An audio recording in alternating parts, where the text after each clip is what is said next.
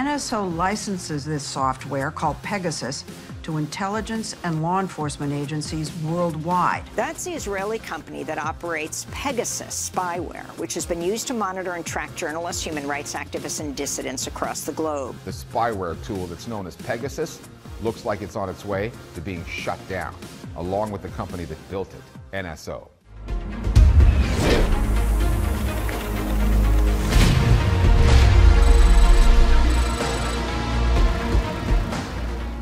Hey everyone, it's Yaniv Hoffman here, back with another video, and this time I'm very excited about it. It's something that many of you have asked for me to speak about, and this is Pegasus, maybe the world's dangerous spyware out there.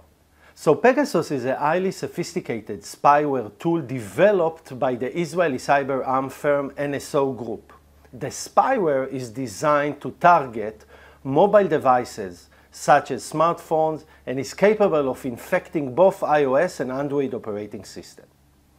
Once device is infected with Pegasus, either by clicking a malicious link, the early versions of it, or by a technique called zero-click exploit, the spyware delivers a chain of zero-day exploits to penetrate security features on the phone and install Pegasus without the user knowledge or permission. Once the phone is exploited and Pegasus is installed, it begins contacting the operator's command and control servers to receive and execute operation commands and send back the target's private data, including passwords, contact list, calendar events, text messages, and live voice calls from popular mobile messaging apps. The operator can even turn on the phone's camera and microphone to capture activity in the phone's vicinity. Sounds scary, huh? But that's only the beginning. The spyware is extremely sophisticated and modular. In addition to allowing customization, it uses strong encryption to protect itself from detection by traditional security tools and has a vigorous monitoring and self-destruct mechanism. Lookouts analysis determined that the malware exploits 3 zero-day vulnerabilities, Trident, in Apple iOS, which I want to explain on each one a bit more because I didn't see it elsewhere. So we'll start with these 3, and later I will explain about the new vulnerabilities that came from 2020-2021. So the first CVE from 2016, 4657, is memory corruption in Safari WebKit. And a memory corruption vulnerability exists in Safari WebKit that allows an attacker to execute arbitrary code. Pegasus exploits this vulnerability to obtain initial code execution privileges within the context of the Safari web browser. The second CVE, also from 2016, 4655, kernel information leaks circumvents KASLR. And before Pegasus can execute its jailbreak, it must determine where the kernel is located in memory.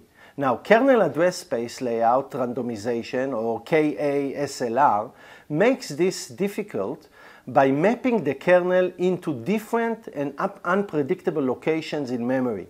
In short, before attacking the kernel, Pegasus has to find it.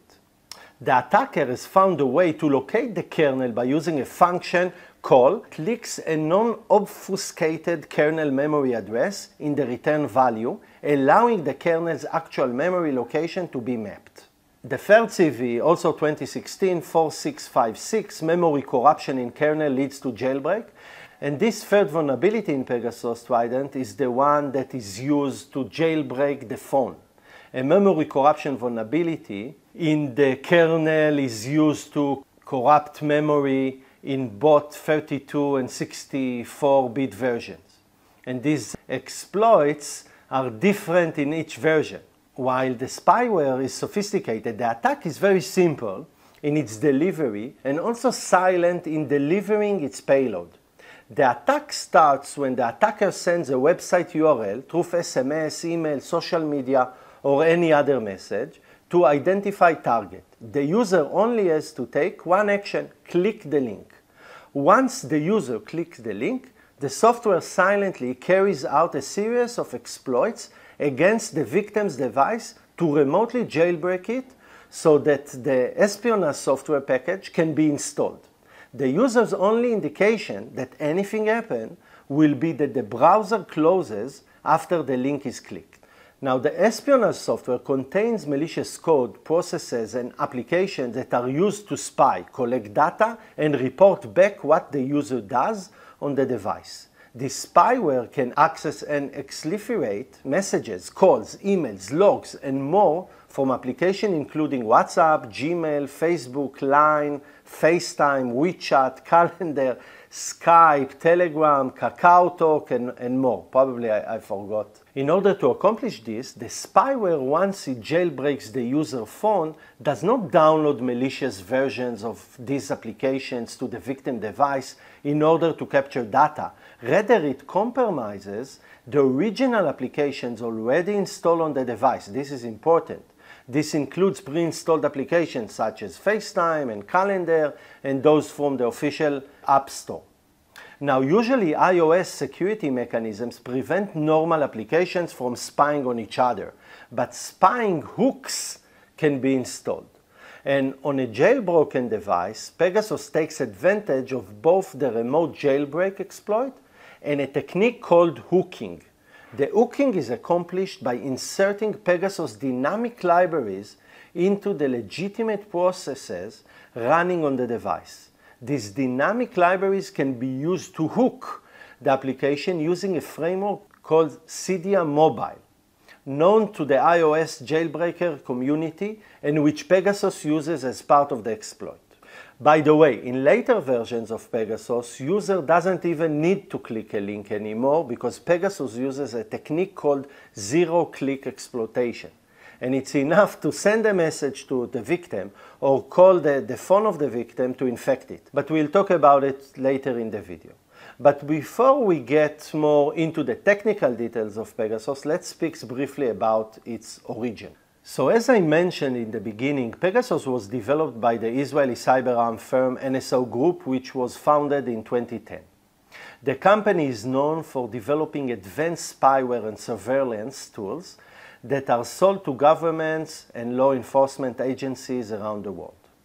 Now, the origins of Pegasus can be traced back to a project called the Cyber Weapons Arm Race, which was launched by NSO Group in the early 2010s. The goal of the project was to develop advanced spyware tools that could be used for intelligence gathering and law enforcement purposes. Pegasus was one of the tools that was developed as part of this project. Now, Pegasus was first discovered in 2016 when it was used to target a human rights activist in the United Arab Emirates. Since then, it has been linked to a number of high-profile incidents, including the targeting of journalists and political opponents in several countries. We will see some examples later in the video.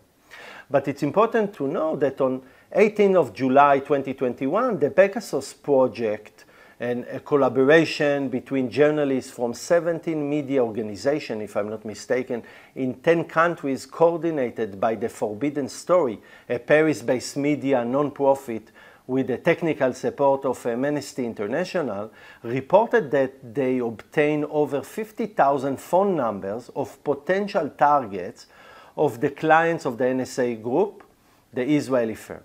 The list included journalists, activists, academics, lawyers, politicians, government officials, businessmen, doctors, prosecutors, and friends and relatives of apparent people of interest for the NSO clients.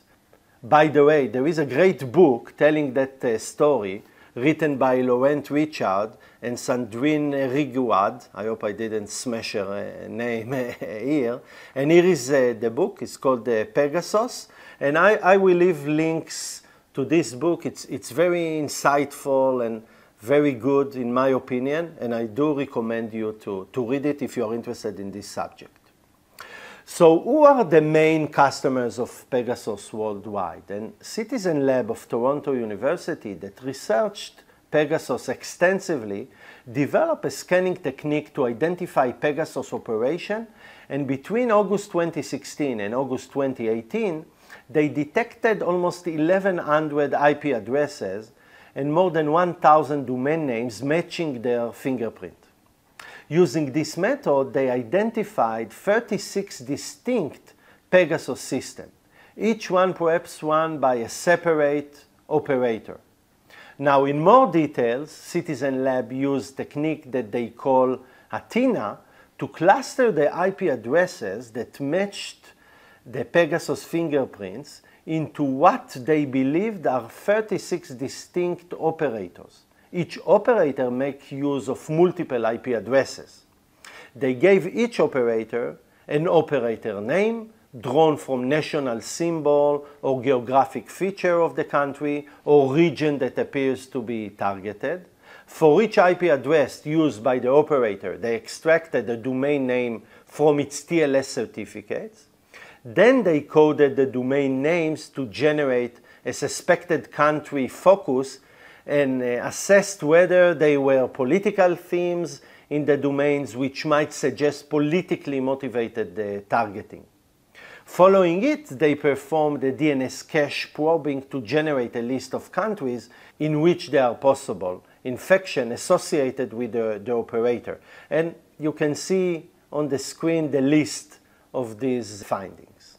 On the other hand, or in parallel even, Amnesty International, that like Citizen Labs researched Pegasus, identified 11 countries with the 50K phone numbers on the spy list, also published their own map of infection.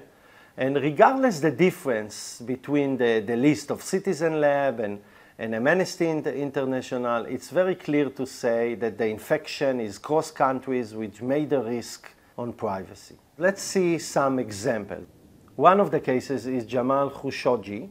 And Khashoggi was a Saudi Arabian journalist who was critical of the Saudi government and its politics. In October 2018, Khashoggi was killed inside Saudi Arabian consulate in Istanbul, Turkey.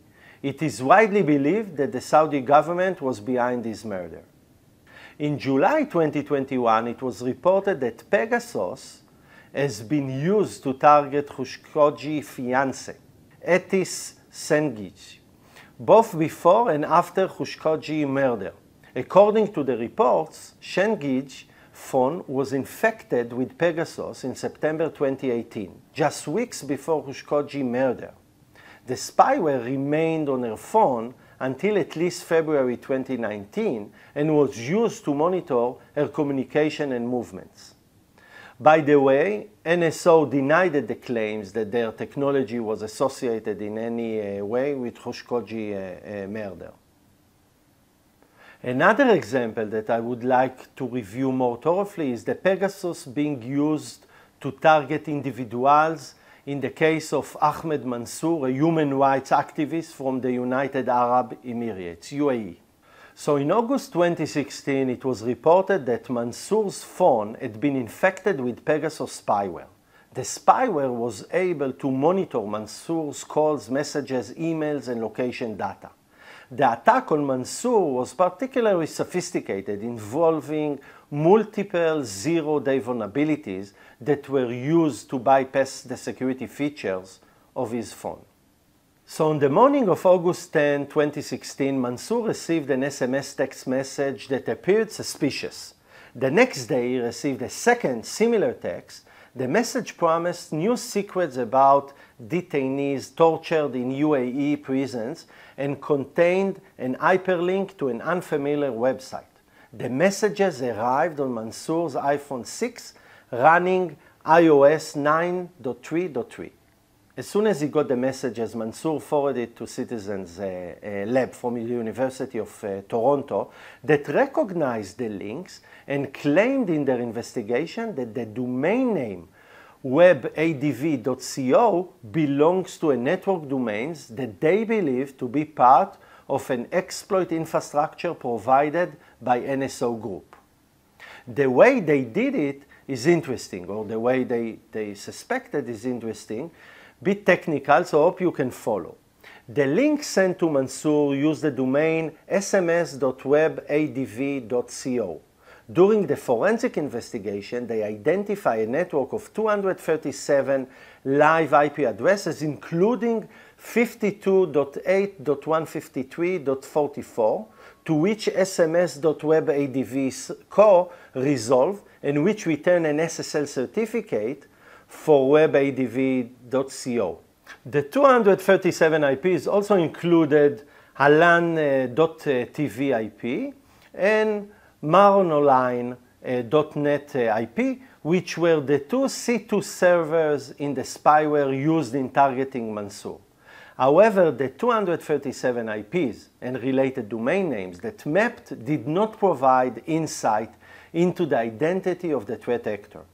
The IP addresses all appeared to be associated with cloud VPS providers, which gave no clue as to the identities of the operators, and the whois information was mostly private. Yet Citizen Lab did note that several domain names had whois registrants based in Israel, thainews.asia and kenyasms.org. So they examined historical scanning data to see whether they could attribute the 237 IPs to a threat actor. They noted at least 19 of these IPs had previously returned a different distinctive Google redirect response. And these 19 IPs, including an IP address that later resolved to maronoline.net, one of the C2 servers for the spyware sent to Mansour. Then they searched the same historical data for other IP addresses that match this same fingerprint. Overall, between October 2013 and September 2014, they identified 83 IPs that match the fingerprint.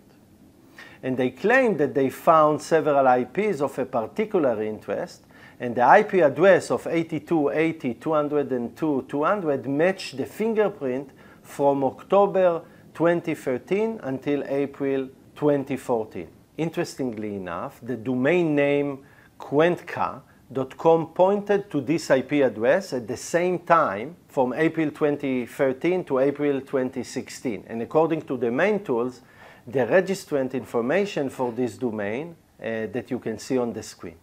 They also found two other IP addresses of interest that match the fingerprint 82.80.200 and 204 and 54.251.49.214 matched the fingerprint in March 2014. The former was pointed to by mail one, NSOGroup.com. The later one, NSOQA.com. So both domains are registered to NSO Group. So given these findings, Citizen Lab strongly suspected the network of domain names they uncovered was part of an exploit infrastructure for NSO Group mobile spyware. But what else can we say about Pegasus? So again, I go to Citizen Lab that has released a report detailing sophisticated iPhone exploit being used, and this time against 9 Bahraini activists. And the activists were reportedly hacked with the NSO Group Pegasus Spyware using two zero-click iMessage exploit. The first one is Kismet, which was identified in 2020, was launched against devices running at least iOS 13.5.1 and 13.7, and it was likely not effective against the iOS 14 update in September. And the second one is forced entry, a newer vulnerability that was identified in 2021 that allegedly NSO Group started deploying the zero-click exploit that managed the circumvent blast door, which Citizen Lab calls forced entry. Amnesty Tech, another global collective of digital rights advocates and security researchers, also observed the zero-click iMessage exploit activity during the period and referred to it as megalodon.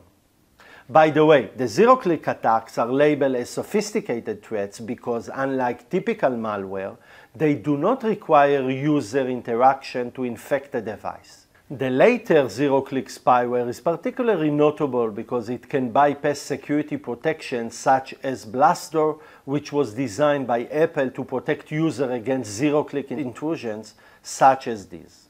Now, if you still survived, I would like to provide a high-level overview of the mechanisms by which the Bahraini targets were hacked and involves synthesis of data from multiple phones, including phone belonging to the non-Bahraini target.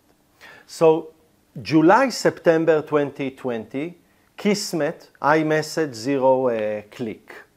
When the Kismet exploit was being fired at one of the devices running iOS 13.5.1, the log showed crashes associated with the IMT transcoder agent, which is responsible for the transcoding and previewing images in iMessage. Specifically, the crash were SIG faults in the com.apple.imt transcoder preview gen erasure queue thread, while apparently parsing color profile data in a JPEG image received via iMessage. So after the crashes at IM transcoder agent, then invoke WebKit to download and render items from the Pegasus infection server. The rendering triggered the memory pressure warning.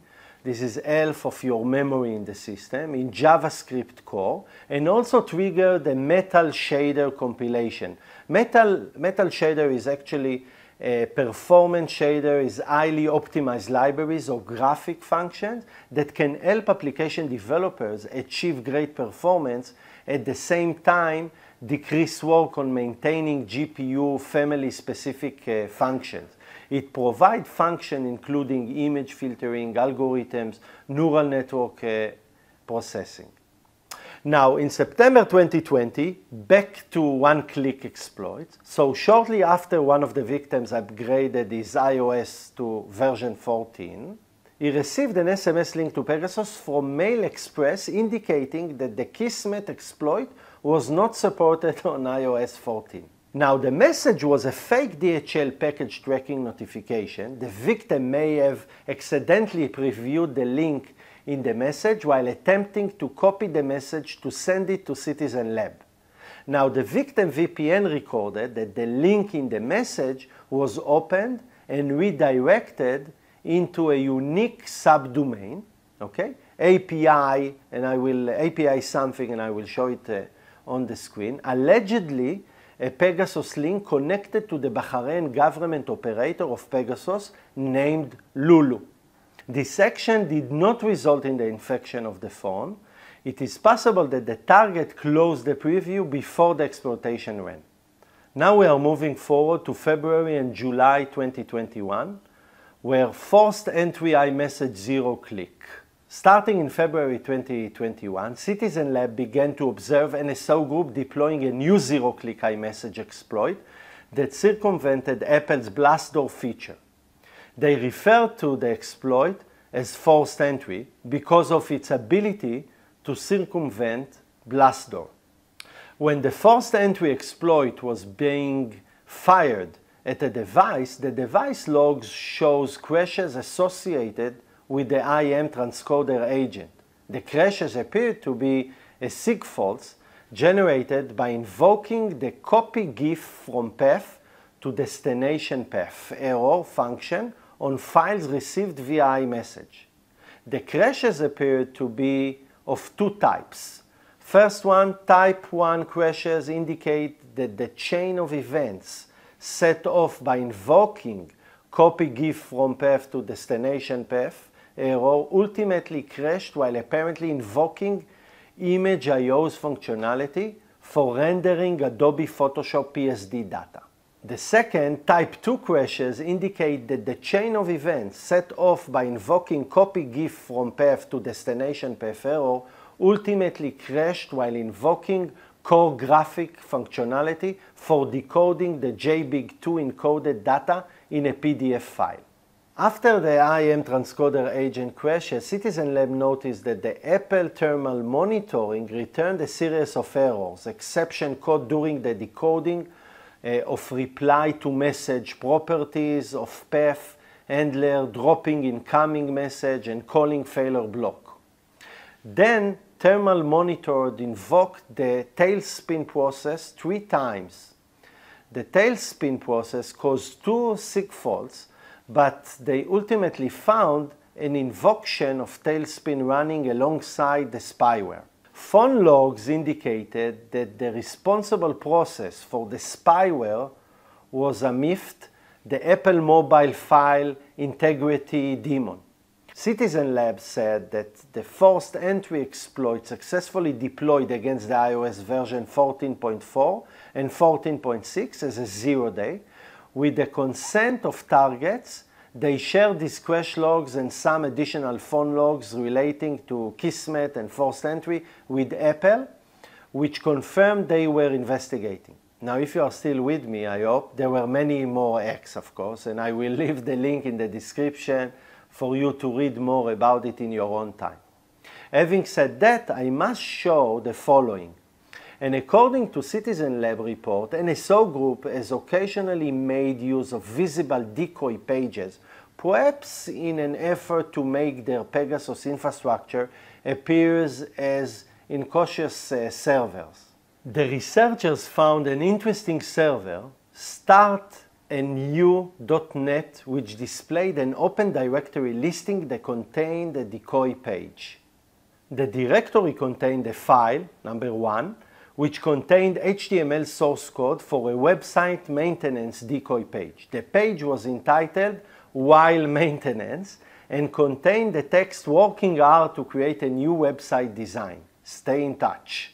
Exactly matched pages returned by 2 Pegasus servers that matched the fingerprint researchers used in their hide-and-seek report.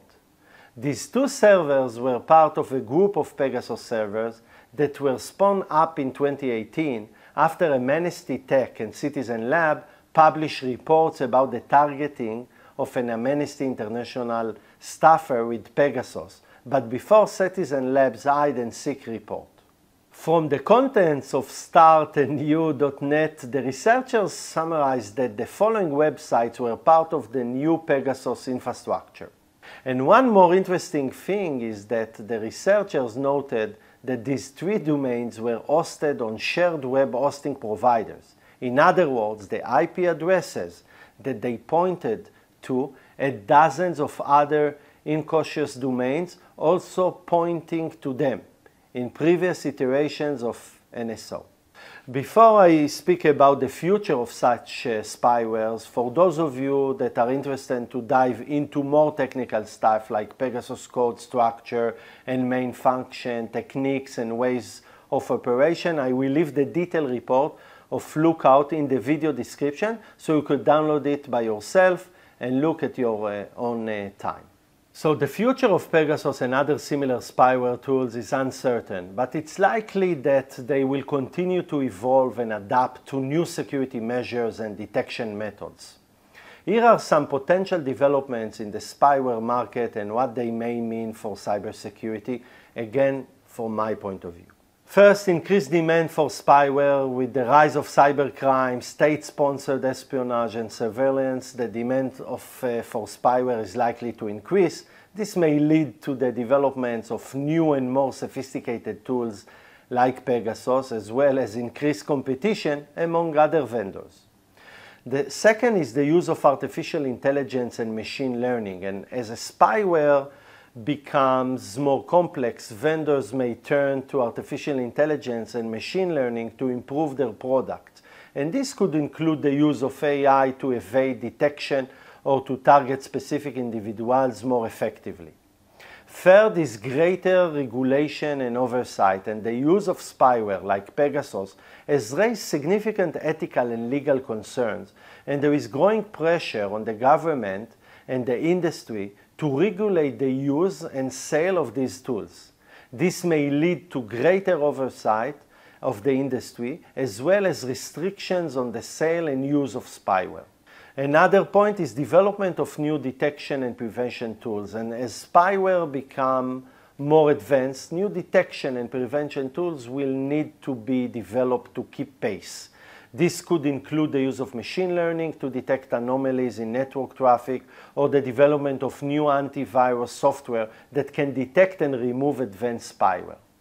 Last but not least, at least in my view, increased awareness and education. And as the threat of spyware becomes more widespread, there is a need for greater awareness and education among the public and organizations. This may involve training programs for employees of how to identify and prevent spyware infection, as well as public awareness campaigns on the risk of state-sponsored espionage and surveillance. To summarize, Pegasus is a sophisticated spyware tool developed by NSO Group, which is capable of infecting mobile devices and stealing sensitive information. Pegasus has been used to target a wide range of individuals and groups, including journalists, activists, and government officials, often with the goal of supporting, dismantling, or uncovering sensitive information. Pegasus works by exploiting vulnerabilities in mobile devices, such as zero-day vulnerabilities, and can be delivered through various means, including phishing emails and text messages. Detecting and preventing Pegasus infection can be challenging, but there are steps individuals and organizations can take to protect themselves, such as keeping device and software up to date, using antivirus software, and avoiding suspicious links and attachments. The future of Pegasus and other spyware tools is uncertain, but is likely that they will continue to evolve and adapt to new security measures and detection methods. This highlights the need for greater regulation, oversight, and education in the industry, as well as the development of new detection and prevention tools. With that said, I hope this video was insightful for you, as it was fun and insightful for me. If you liked it, please click the like button. If you are still not a subscriber, please do so. It will only take a second, and this supports my entire goals here. And until the next one, see you.